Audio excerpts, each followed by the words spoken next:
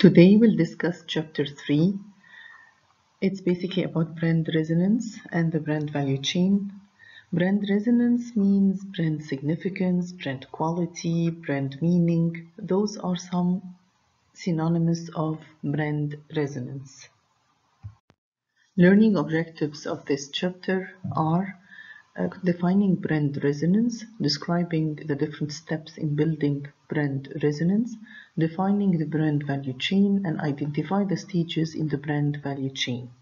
Finally, contrast and compare brand equity and customer equity. Please refer to pages 134 to 137 to compare and contrast the two terminologies together. Now we will look at brand resonance pyramid or customer-based brand equity pyramid, and we'll get to know why we are using both terms interchangeably. However, I would like you to commit to the terminology brand resonance pyramid as highlighted in figure 3.1 in your book and in this slide. This model looks at building a brand as a sequence of steps. At your left-hand side, you would find 4 different steps, commencing with identity and ending with relationship. Every step answers a question that customers ask about brands. For example, the 4 steps of brand building are about: number 1, ensuring identification of the brand with customers and an association of the brand in customers' minds. Then, after identifying the brand, you would go up in the ladder and establish a meaning of the brand. Then you go up again and elicit or stimulate proper customer response to the brand, and finally convert these brand responses to create brand resonance. And what's brand resonance here is an intense, active loyalty relationship between customers and the brand. Those steps represent a set of questions that customers ask about brands. While first step, identity, you are asking, who are you? And then you are saying, who are you as a brand? In step number 2, where meaning, what are you? What are you doing? What are you? Step number 3, with respect to response, what about you? What do I think or feel about you? How the customer feels about a brand. This is a brand response.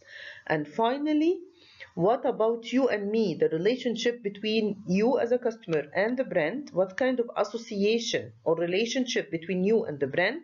And how much of a connection would I like to have with you?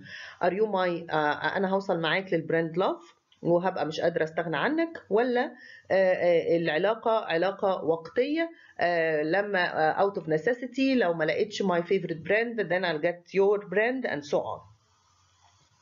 The steps order represent branding ladder. As you can see, it commences from its down up.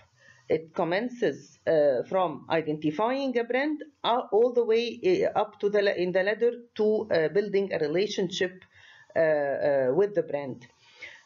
Like, for example, we cannot establish meaning, which is step number 2, unless we have created an identity. We cannot have a response from the customers. We cannot observe responses from customers unless we have developed the right meaning. We cannot forge a relationship unless we have elicited the proper responses. So let's think of establishing 6 brand building blocks with brand equity, only resulting if brands reach the top of the pyramid. And kindly refer to figures 3.1 and 3.2, and the next slide we will highlight the different brand building blocks with their sub dimensions. Figure 3.2 in your textbook and in this slide highlights sub-dimensions of brand building blocks. It identifies the different building blocks, where those at the left side اللي هم بالنسبة لنا performance and judgment represent more rational root, whereas those at the right, as you can see, imagery with feelings represent more emotional root. They are saying, however, إنه strong brands are built going up both sides. مفيش strong brand بتعتمد فقط على الجزء الراشنال أو فقط على الجزء الإيموشنال. Instead, strong brands tend to go up and build its strengths via both sides, the emotional one as well as the rational one. Next, we will look at each of these steps and corresponding building blocks along with their sub-dimensions. We'll start actually emphasizing and underscoring each step along with its subdimension of brand building blocks. First step in the brand resonance model is brand identity and its corresponding building block, brand salience. What is brand salience? It measures various aspects of the awareness of the brand. يبقى brand salience basically مرتبطة بالawareness, to what extent you are aware of the brand, to what extent is the brand top of mind and easily recalled or recognized, what types of cues or reminders are necessary, how pervasive or extensive is this brand awareness. It basically consists of the following subdimensions. Brand salience دي بتتكون من 3 subdimensions. Number 1, breadth and depth of awareness. Number 2, product category structure. And number 3, strategic implications. بالنسبة للsubdimension الأولاني, breadth and depth of awareness. When we say breadth of awareness means range of purchase and usage situations in which the brand elements come to mind. How ايه المواقف المختلفة اللي لما ببقى مثلا عايزة اشتري حاجة معينة مرتبط ببراند معين في حاجات في purchase situations مختلفة، في usage مختلفة، شيء اقدر استخدمه لأكتر من استخدام. بالنسبة للدبت easy to recall the brand، كل ما كانت البراند easy to recall كل ما ده معناه ان احنا we are aware of this particular brand. Please refer to the example of Tropicana orange juice اللي موجود عند حضراتكم في page 109. السب دايمنشن الثاني في البراند سيلينس هو البرودكت كاتيجوري ستراكشر. برودكت كاتيجوري ستراكشر قال لك usually ان احنا في دماغنا in consumers mind a product hierarchy is often exist. في hierarchy كده top down hierarchy موجود، بيبتدي بال product class information at the highest level وبينتهي بالbrand information at the lowest level. يبقى انت عندك hierarchy كده للتفكير، product class information وبعديها product category information وبعديها product type information وبعديها brand information. عشان نفهم الموضوع ده احنا we need to look at الexample اللي موجود في figure 3.3 beverage category hierarchy موجود في page 110. in this example بيوضح لك انت عندك في البافريج، قال لك البافريج انت بتختار ازاي الهيراركي ماشي، انت عندك water وعندك flavored. طب والله لو انت هتشرب ميه خلاص، لو انت قررت ان انت عايز تشرب flavored تشرب حاجه فليفرد، طب انت هتحدد هي الكحوليك ولا نون الكحوليك، ولو هي نون الكحوليك هتاخد another decision as highlighted في الاكزامبل، ولو هي الكحوليك عندك 3 other options. وبالتالي بيقول لك او بيبين لك الاكزامبل ده ازاي ان البرودكت كاتيجوري ستراكشر ازاي هو organized in the consumer mind. السب دايمنشن الثالث under brand salience بيتكلم على strategic implications. بالنسبة للstrategic implications بيقول لك هنا ان the key ان بيقول لك انه the key question is not whether consumers can be called the brand. مش هي دي الفكرة ان what extent we can be called the brand، ولكن where they think of the brand بتفكر فيها فين، when they think of it بتفكر فيها امتى، and how easily and how often they think of it بتفكر فيها بسهولة وعدد مرات قد ايه بتيجي على بالك. فقال لك many brands and products are ignored or forgotten during possible usage situations.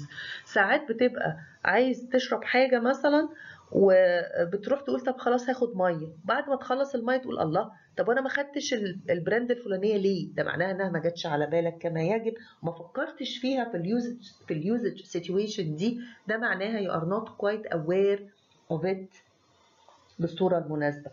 بالنسبه للبراندز ديت قال لك the best route for improving sales may be increasing brand salience and the breadth of brand awareness and situations in which consumers would consider using the brand to drive consumption and increase sales volume.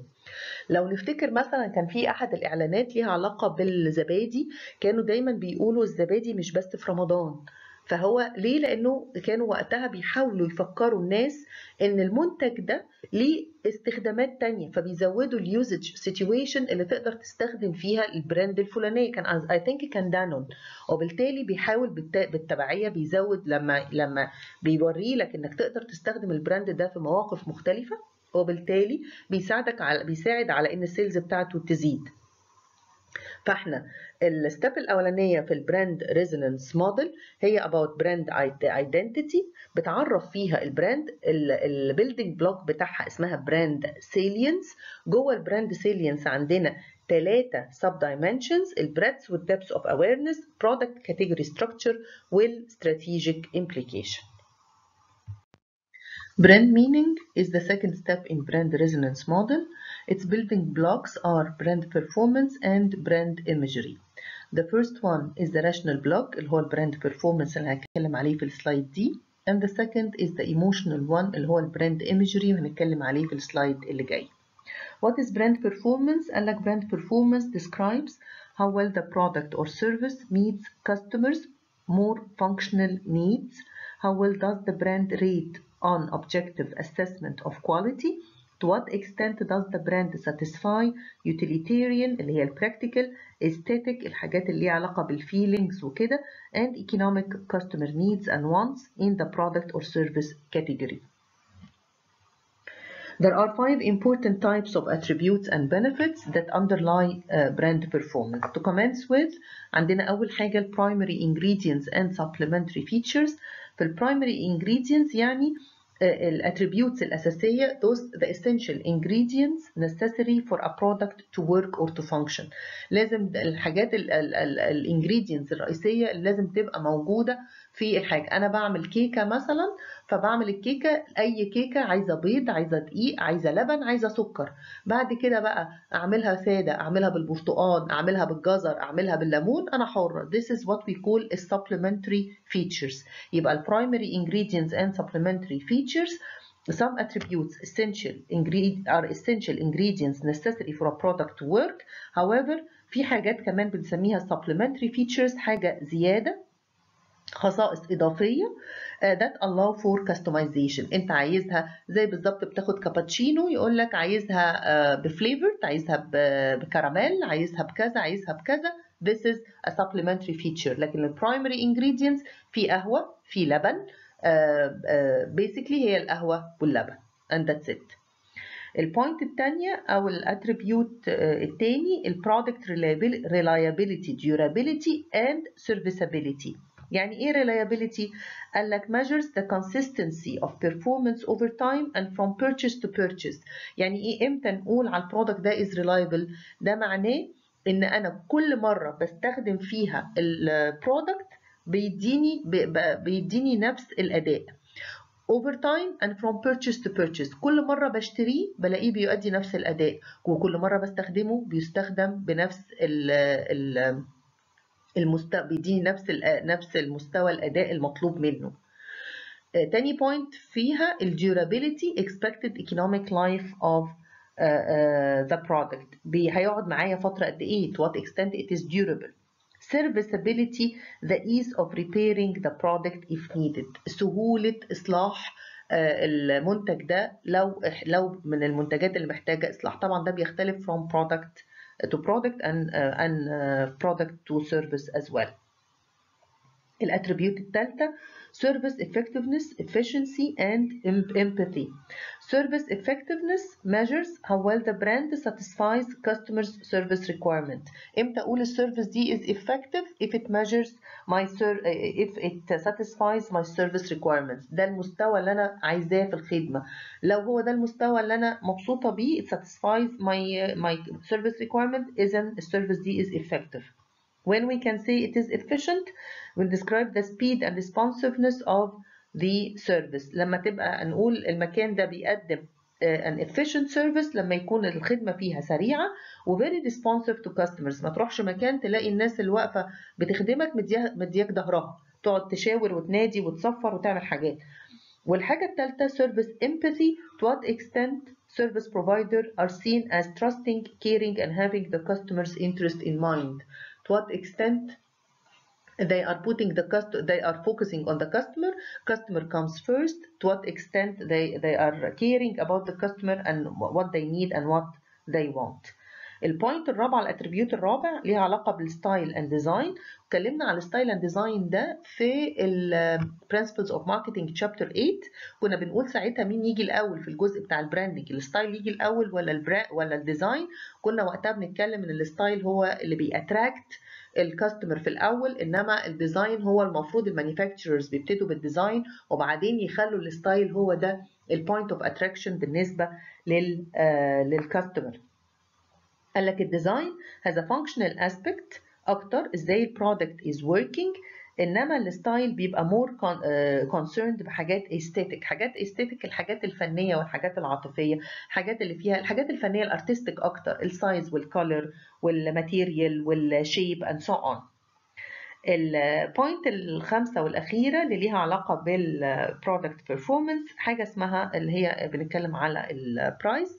and when we come to price, قال لك pricing policy for the brand can create associations in consumers' mind about how relatively expensive or inexpensive the brand is and whether it is frequently or substantially discounted. بيتكلم هنا البرايس برضو بيخلق نوع من انواع الاسوسيشن in our mind.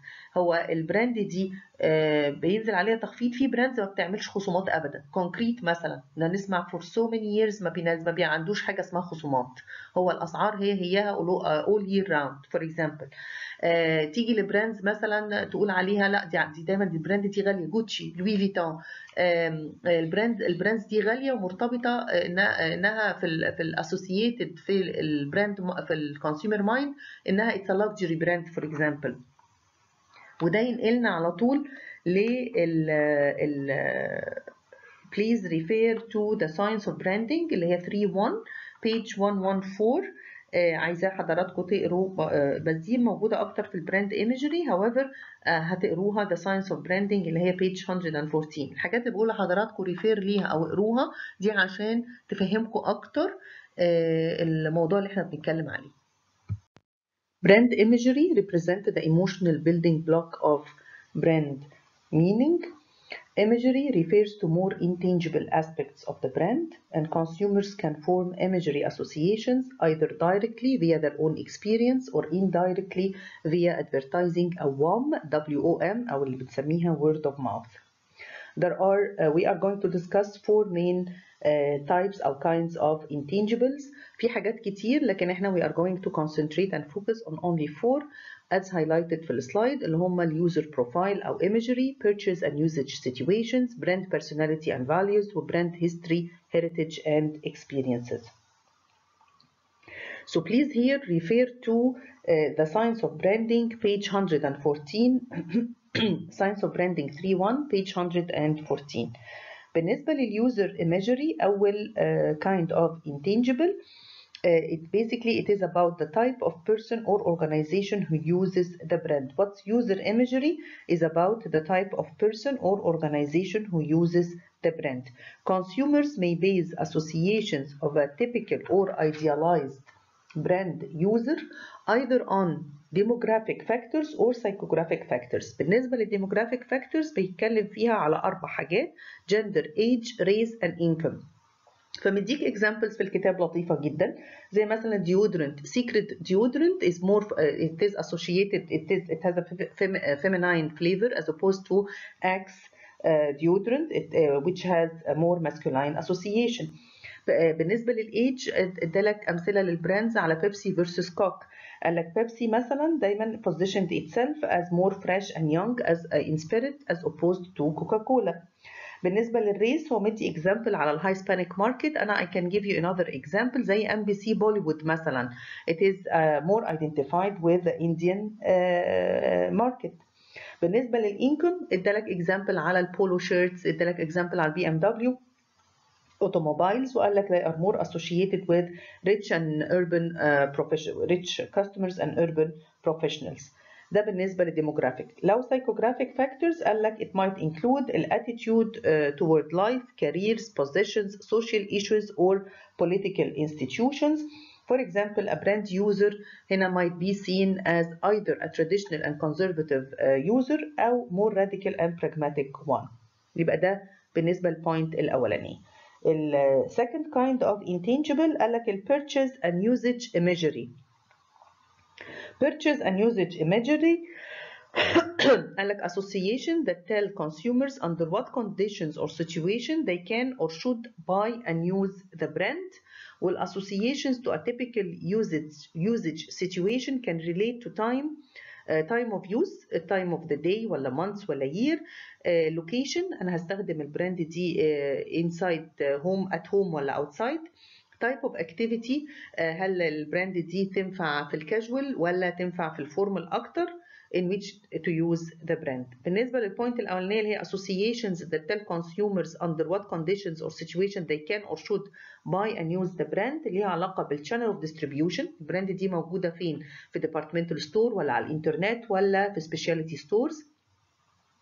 هل هي ease of purchase as well and associated rewards if any. البوينت الثالثة في الانتانجبلز اللي ليها علاقة بالبراند personality.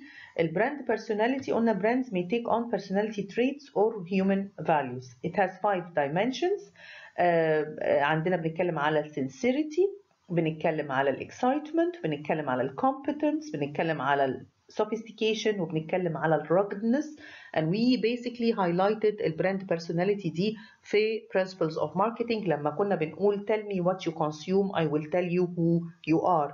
ان البراندز بتاخد ليها personality وكل واحد بيختار البراندز that actually match his or her self concept. وده واضح عندنا هنا برضو قال consumers often choose and use brands that have a brand personality consistent with their own self concept.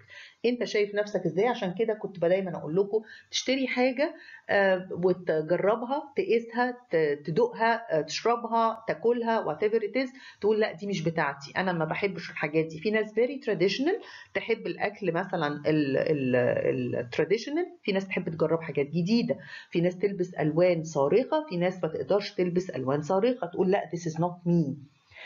قال لك ان ال consumers tend to have to buy brands that which are consistent with their self concept. However مش دايما بيحصل كده لانه sometimes consumers are actually buying الماتش ده مش دايما بيبقى موجود. They tend sometimes to buy products with the desired brands with desired image instead of the actual one. وليها علاقة كمان هو أنا البرودكت ده will be publicly consumed ولا privately consumed. الناس هتشوفه ولا مش هتشوفه، لان برضو دي بتفرق. لو الناس هتشوفه، الناس اللي بتبقى سنسيتيف قوي وعندها سيلف مونيتور عالي ومركزه قوي ان الناس بتبص عليها وبتشوف لابسه ايه وماسكه ايه وبتاكل فين وبتسافر فين وحاجات كده، دي بتحاول بقدر الامكان they are quite sensitive to how others see them. They tend to be more likely to choose brands whose personalities fit the consumption situation. When we say هنا بيختار بقى البراندز that fit the consumption situation، يبقى ده معناها المناسب للconsumption situation. وانا هستخدمه indoors محدش هيشوفني ولا outside والناس هتشوفني، فدي اللي بتفرق في اختيار البراند. البوينت الرابعة والأخيرة في البراند imagery ليها علاقة بالبراند history, heritage and experiences. قال لك finally brands may take on associations to their past and certain noteworthy significant يعني events in the brand's history. زي مثلا ماركتينج بروجرام معين، براند كانت عامله حمله اعلانيه قديمه قويه جدا مثلا، فبتاخد على فبتبقى associated في المايند اوف consumers بالحمله الاعلانيه دي. ممكن لون البرودكت نفسه، ممكن شكل العبوة، ممكن events that this brand has sponsored، ممكن people who are endorsing the brand, people who are using the brand، ممكن كمان الستورز where I can find the brand برضو ليها علاقة. لا البراند دي بتبقى دايما موجودة في محلات ضعيفة ومستواها منخفض، لا البراند دي دايما موجودة في محلات قوية ومستواها عالي بيخشها ناس مختلفة. These types of association can help create strong POD أو points of difference، فبتعمل differentiation بالنسبة للبراند وبتخلي البراند more strong. Step number 3 in brand resonance model is brand response. which has two building blocks, a rational one, namely brand judgments, and an emotional one, which is brand feelings. In this slide, we are going to discuss brand judgments. What is brand judgments? It's basically brand judgments are customers' personal opinions about and evaluations of the brand, which consumers form by putting together all the different brand performance and imagery associations. كل البراند بيرفورمانس اللي هي في ستيب نمبر 2 في الريزونانس في البراند ريزونانس موديل كنا بنتكلم فيه على البراند مينينج، وقلنا البراند مينينج ده بيتكون ليه تو بيلدينج بلوكس، البرفورمانس on one hand والايماجري on the other hand. البرفورمانس والايماجري هما اللي بيدوا الريسبونس، هما بناء عليها الكاستمر بيعمل ايفالويشن واسسمنت ليهم، وبالتالي بيقدر تو جادج this particular brand. وعشان كده احنا في ستيب نمبر 3 دلوقتي. There are 4 types of judgments are particularly important as highlighted في السلايد. بنتكلم على البراند quality, brand credibility, brand consideration and brand superiority. بالنسبة للبراند quality, usually consumers tend to form attitudes toward a brand. الاتيتيود احنا قلنا قبل كده الاتيتيود either positive or negative. We don't have neutral attitude. الاوفرول ايه هو الاتيتيود؟ قال لك this is the overall evaluations of a brand and often form the basis for brand choice. لو حضرتك الاتيتيود بتاعك positive toward the brand يبقى في احتمال ان حضرتك تشتري وتختار او تختار البراند دي. لو you have a negative attitude يبقى definitely انت مش هتختار هذه العلامة. Brand attitudes generally depend on specific attributes and benefits of the brand. ومدي لحضرتك example عن هيلتون اوتيل. هو considering Hilton Hotel مبين في الاكزامبل عند حضرتك. you can read it. You can choose any other brand. بتقول والله and you associate it with certain things in terms of performance and imagery. البراند دي ممكن تبقى اوتيل، ممكن تبقى كافيه، تحط بقى مثلا تشوف your favorite ستاربكس. ليه بتحب ستاربكس اوفر كوستا؟ ليه بتحب كوستا اوفر بينوس كافيه and so on or second cup او اي حاجه، وتبتدي تشوف والله لا ده هي responsiveness احسن، speed of service مثلا، quality of staff، الكلينلس، الهايجين احسن، الامبيانس ان جنرال، حاجات الايماجري، لون الكراسي اللي عندهم مش عارف ايه، لان احنا قلنا جزء الايماجري ليه علاقه بالحاجات الارتستيك والحاجات اللي فيها sense وسمال and so on. Consumers can hold a number of attitudes toward a brand, but the most important relate to its perceived quality والcustomer satisfaction. واحنا اتكلمنا قبل كده على البرسبشن وقلنا كل حاجة في السوشيال ساينسز عندنا ليها علاقة بالبرسبشن. What you perceive is of quality, I may perceive it as low quality, or what you perceive as high quality, I might perceive it as low quality, and so on. والsatisfaction قلنا هو العلاقة ما بين level of expectations level of actual performance, perceived performance. انت شايف if the expectation matches the perceived performance حضرتك satisfied. If not يبقى حضرتك unsatisfied. البوينت الثانية brand credibility قال لك describes the extent to which customers see the brand as credible in terms of 3 dimensions. Number 1, perceived expertise. Is this brand competent, innovative? Is it a market leader ولا لأ? Is this brand trustworthiness? يعني هل هي dependable, I can depend on and keep customer focused ولا لأ? And likability, is this brand fun and interesting and worth spending time with ولا لأ? This is what relates to brand credibility. البوينت الثالثة brand consideration. قال لك having favorable attitude اللي هو sorry excuse me قال لك having favorable attitude and perceptions of credibility towards a brand is quite important. However, it is not enough إذا ده مش هيتحول إلى considering the brand in your next purchase. أنا okay I have a favorable attitude and positive attitude toward brand X، لكن لو ما تحولش ده إلى consideration، لو ده ما كانش enough to put this particular brand top of mind وتبقى to consider it in my next purchase، يبقى أنا ما عملتش حاجة. عشان كده they said إن البراند consideration is a crucial filter in terms of building brand equity.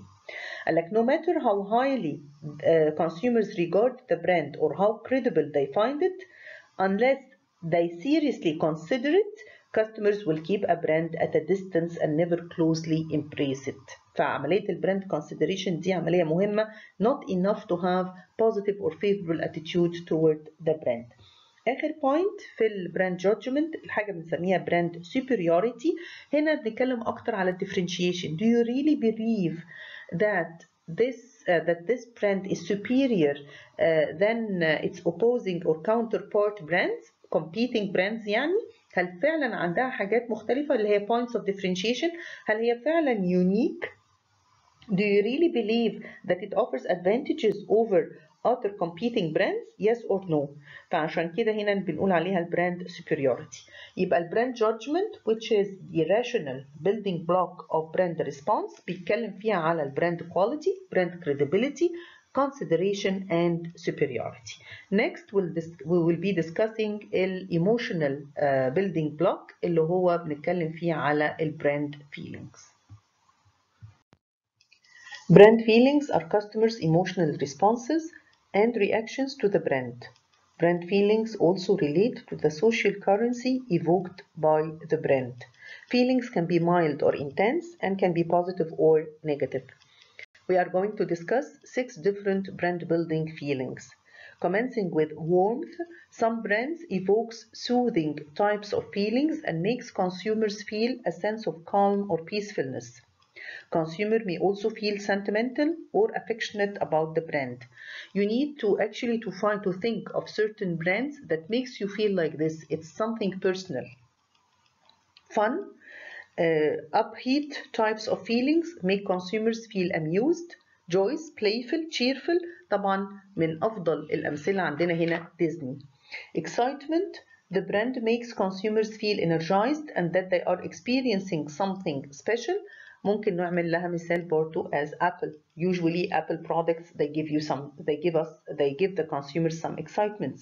Security, the brand produces a feeling of safety, comfort and self-assurance.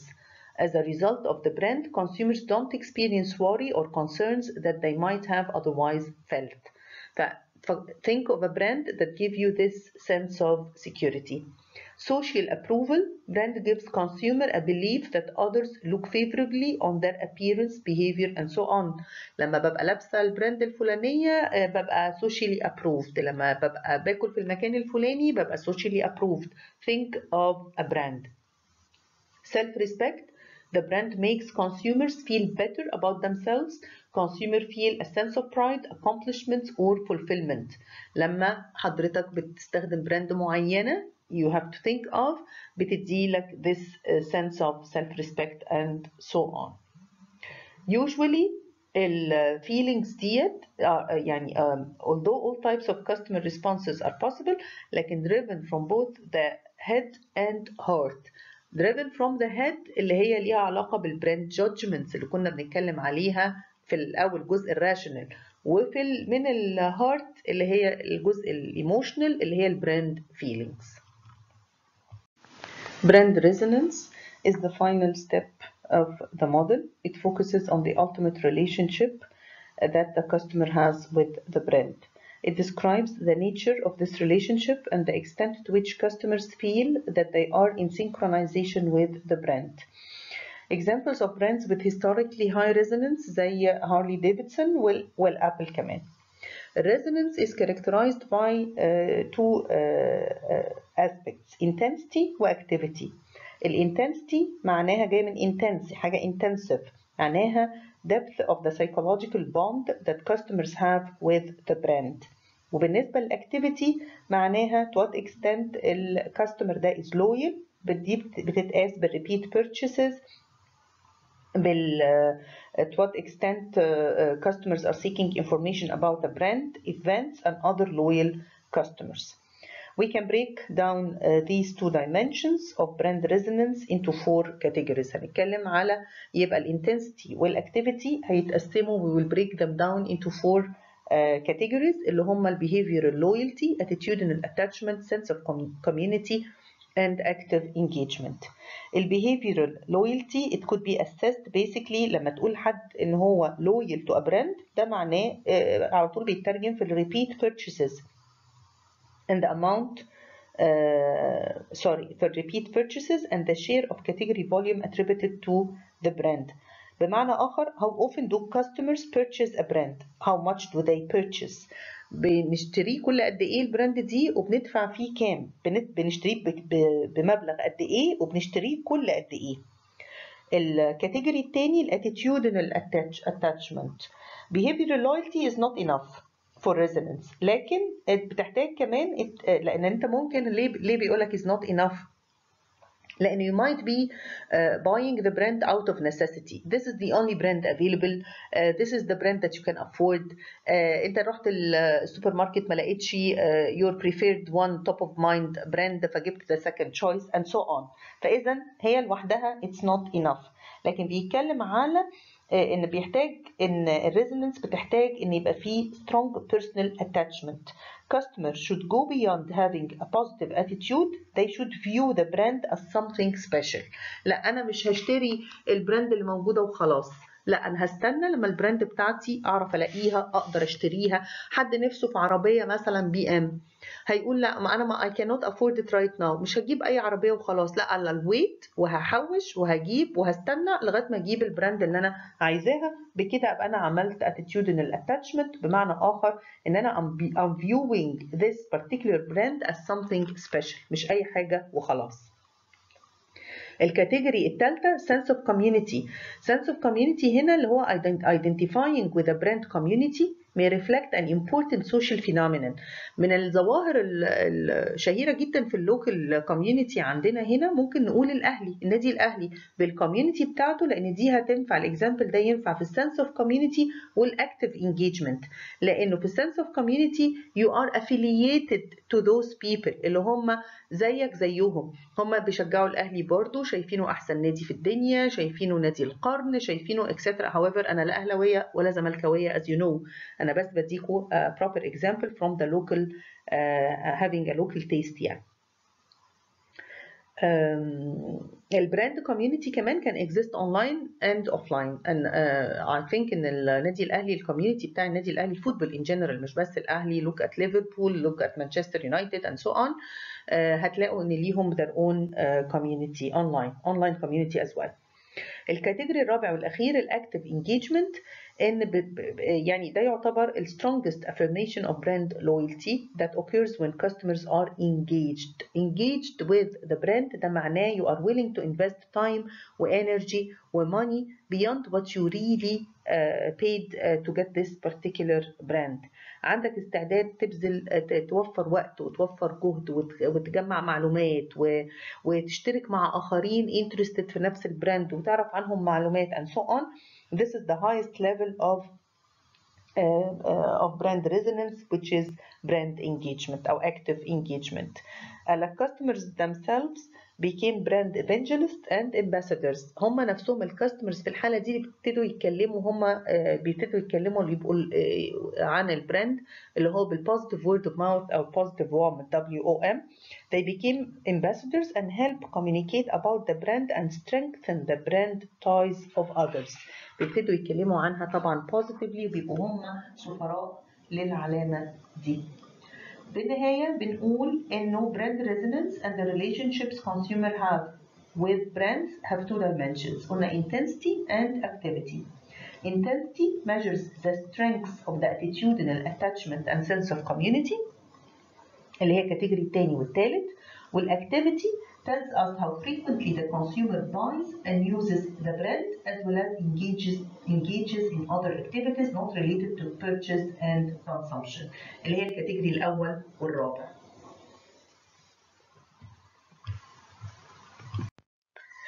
Finally, there are some implications to brand resonance model. There are brand building implications.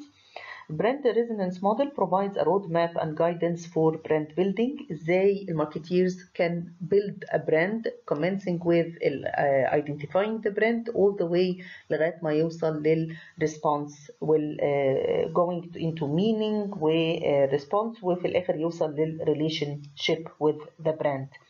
It reinforces a number of important branding beliefs. هنتكلم فيها عن 5 main beliefs the brand resonance model has reinforced. Number one, customers own, first belief, customers own the brand. قال لك إنه the basic premise of the brand resonance model is that the true measure of the strength of a brand is the way consumers think, feel, and act with respect to that brand. The strongest brands will be those to which consumers become so attached and passionate about. كل ما كانت البراند دي تقول عليها قوية امتى؟ when you are highly attached and passionate about this particular brand. To the extent that you would become, you as a consumer, you would become as an ambassador or a missionary, sharing your beliefs and ideas and information and spread the word via positive word of mouth to others. وبالتالي قال لك هنا the power of the brand and its ultimate value to the firm reside with customers. يبقى الكاستمرز هو فعلا own the brand. Belief number two, don't take shortcuts with brands. البراند resonance model عمل لك خطوات، قال لك it goes via steps from bottom to up، من أول identity لغاية ما توصل relationship. There is no shortcuts. A great brand is built via a series of logic-linked steps with customers. مفيش اختصارات، ما ينفعش انط من step 1 ل step 4 على طول. في بتطلع باللوجيك كده step by step up in the ladder، لما قلنا قبل كده على البراندنج ladder. Belief number 3, brands should have a duality. مقصود هنا بالduality having a strong duality معناها it appeals to both heart and mind. Heart بيتكلم على الجزء الايموشنال والmind بيتكلم على الجزء الراشنال. strong brands ما بتمشيش في اتجاه واحد. Strong brands they build both sides. They go via both directions. Emotional plus rational. Having both بيخلي ان البراند عندها a better position as opposed to competitors. البelief number 4, brands should have richness. And the level of detail in the brand resonance model highlights the number of possible ways to create meaning with consumers and the range of possible avenues to elicit consumer responses. Collectively, these various aspects of brand meaning and the resulting responses produce strong consumer bond to the brand. At the same time, brands should not necessarily be expected to score highly on all the various dimensions and categories making up each core brand value. احنا عندنا number of 6 building blocks، وكل building block جواه number of sub dimensions. مش مطلوب، بيقول لك مش مطلوب ان we do not expect ان a brand X brand would score high on all these building blocks and in all these sub dimensions as well. لكن بقدر الامكان كل ما كانت ريتش، كل ما هتعرف تعمل بوند قوي مع التارجت اودينس بتوعها، كل ما كانت تبقى a strong brand. The final belief, brand resonance provide important focus للماركتيرز building brands should use brand resonance as a goal. هو الهدف ايه؟ احنا ليه بندرس اصلا الموديل ده؟ عايزين نعرف احنا ازاي نوصل للويال كاستمر، ومش بس لويال attached وعنده في community وفي engagement، ودي اعلى مرحله من الريليشن شيب when you are engaged with the brand.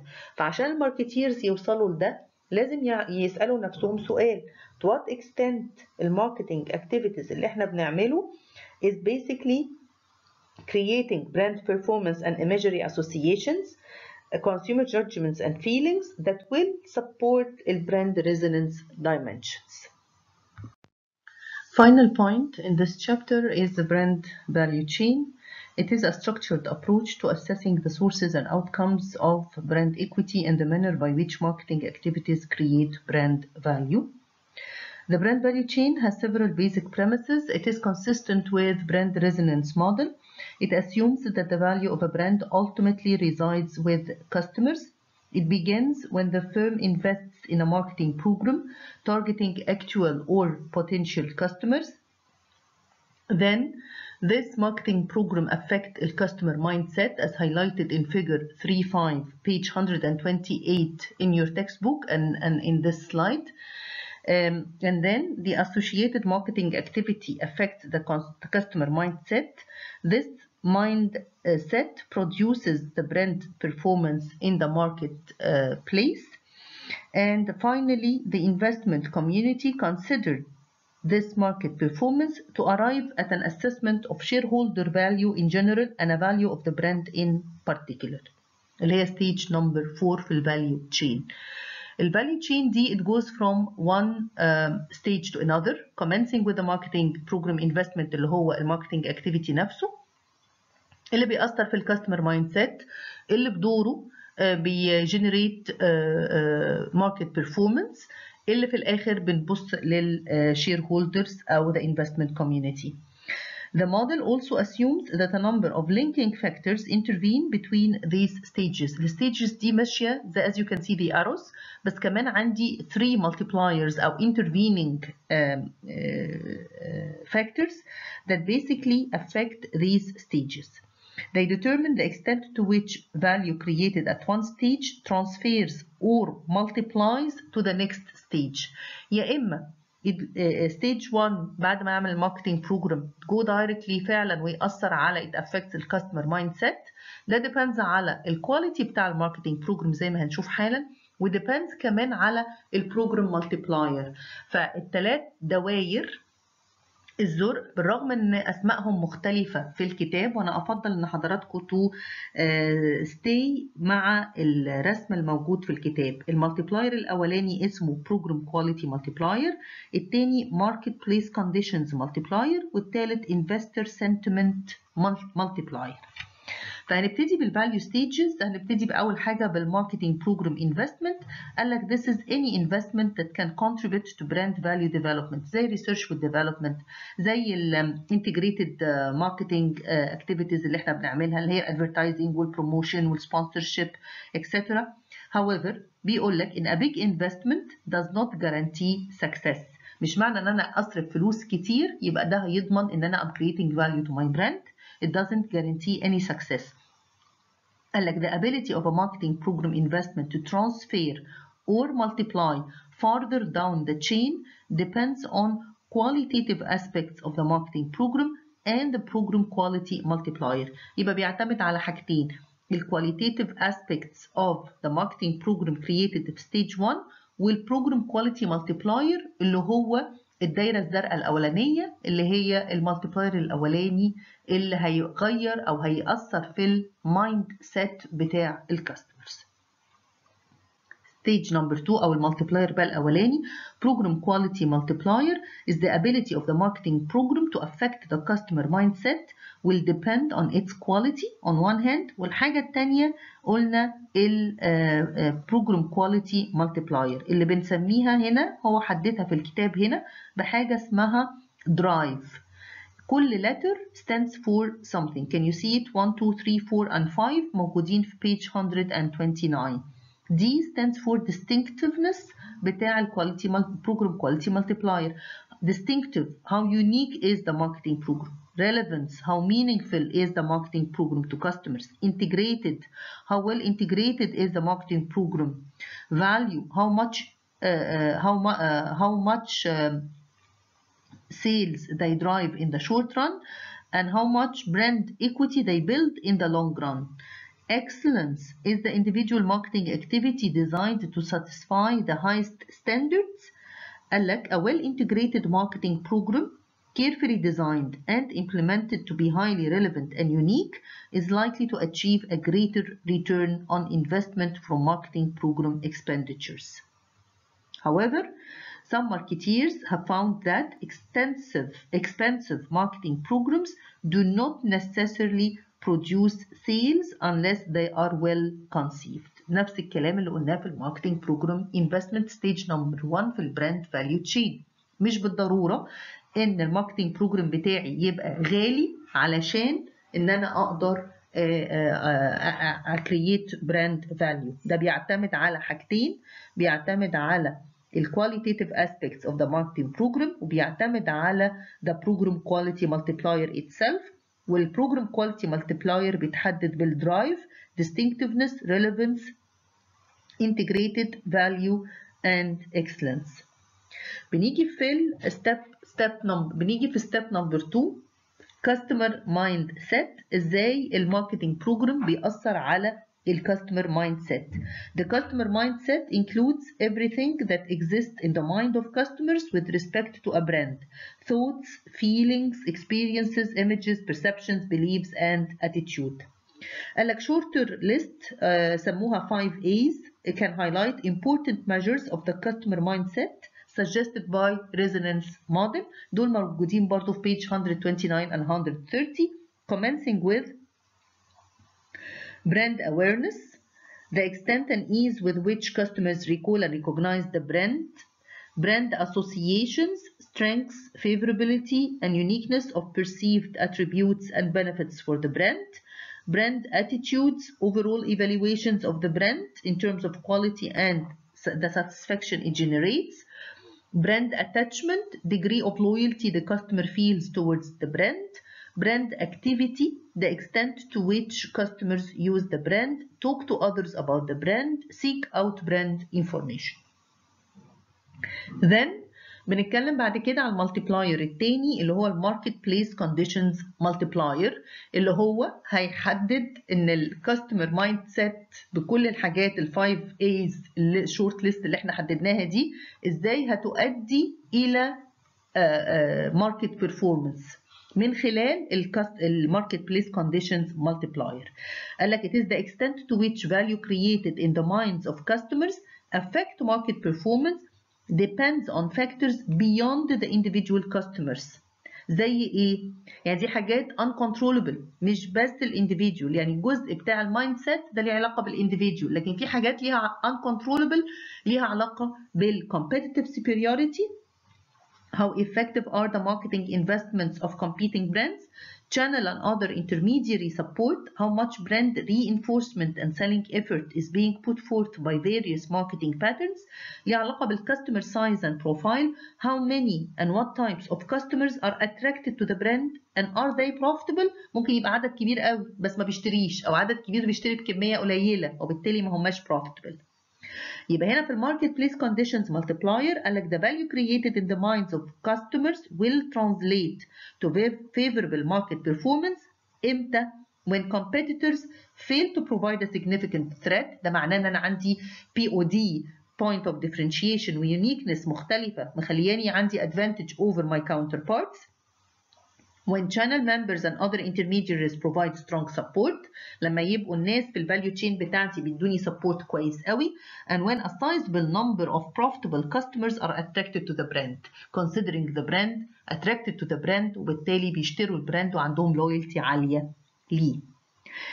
يجي بعد كده نتيجة الكاستمر مايند سيت والماركت بليس كونديشنز مالتيبلاير ينتج عنه ماركت بيرفورمانس. The customer mindset affects how customers react in the marketplace in 6 main ways. The first two relate to price premiums and price elasticities. How much price premiums, how much extra are customers willing to pay for a comparable product because of its brand. أنا عندك براند X وبراند Y. براند Y هي الأفضل، سعرها أغلى، عندك استعداد تدفع براند اكس ب 30 باوندز، عندك استعداد تدفع كام على 30 عشان تاخد البراند واي اللي هي الافضل ونازله ببريميوم برايس. How much does the demand increase or decrease when the price rises or falls؟ ده ليه علاقه بالالاستيسيتي، وقلنا علاقه البرايس بالديماند اللي هو البرايس الاستيسيتي دي كنا اتكلمنا عليها قبل كده. Third outcome is market share, which measures the success of the marketing program in driving brand sales. تاخد market share قد إيه؟ The fourth outcome is brand expansion, the success of the brand in supporting line and category extensions and new product launches into related categories. The fifth outcome is cost structure، أو بمعنى آخر reduced marketing program expenditures، وده بيكون نتيجة الكاستمر مايند سيت. كل ما الكاستمر يكون عنده favorable attitude and opinion and knowledge regarding the brand، كل ما ده هيخلي هيريديوس الماركتنج expenditures، لأنه الإعلانات هتبقى memorable، هتبقى الناس فاكراها، وبالتالي الاورجنايزيشن مش محتاجه تفضل تعمل اعلانات طول الوقت. الفايف things دول بيؤدوا في النهاية إلى الفايف outcomes دول بيؤدوا للأوتكم السادس which is lead to brand profitability. الحاجة اللي بعد كده المالتيبلاير الثالث اللي هو الدايرة الزرقاء الثالثة الانفستور سنتمنت مالتيبلاير، ده اللي بيعظم العلاقة ما بين الماركت بيرفورمانس اللي هم 6 outcomes دول مع الشير هولدر فاليو. الانفستور سنتمنت مالتيبلاير قال لك financial analysts and investors consider a host of factors in arriving at their brand valuations and investment decisions. Among them are the following: market dynamics، ممكن ناخدهم كده عناوين فقط، growth potential، risk profile، والbrand contribution. أنا في صفحة 131 وهناخد الباراجراف اللي تحت الفور dots. قال لك the value the brand creates in the marketplace is most likely fully reflected in shareholder value when the firm is operating in a healthy industry without serious environment hindrances or barriers, and when the brand contributes a significant portion of the firm's revenues and appears to have high prospects. Finally, shareholder value قال لك based on all available current and forecasted information about a brand as well as many other considerations, the financial marketplace formulates opinions and assessments that have very direct financial implications for the brand value. 3 particularly important indicators are stock price, price earnings multiple, and overall market capitalization for the firm.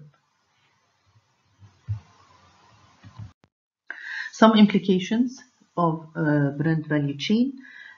First, value creation begins with the marketing program investment. Therefore, a necessary, but this is not sufficient, condition for value creation is a well-funded, well-designed, and well-implemented marketing program. Second, value creation requires more than the initial marketing investment. Each of the 3 multipliers اللي هم highlighted in figure 3.5 اللي هم program quality multiplier, marketplace conditions multiplier, and investor sentiment multiplier, each one can increase or decrease market value as it moves from stage to stage. Also, value creation also means ensuring that value transfers from stage to stage. And third, brand value chain provides a detailed roadmap for tracking value creation that can make marketing research and intelligence efforts quite easier. بكده نبقى خلصنا chapter 3. However, أنا كنت قايلة لحضراتكم في الأول خالص في بداية الشابتر ده إن أنا I would like you to know the difference, to differentiate and contrast between customer equity and brand equity، وده موجود في الكتاب من page 134 لغاية 137. شكرا، وإن شاء الله تباعا هيجوا لحضراتكم بقية الشابترز متسجلين بنفس الطريقة. يلا good luck، باي باي.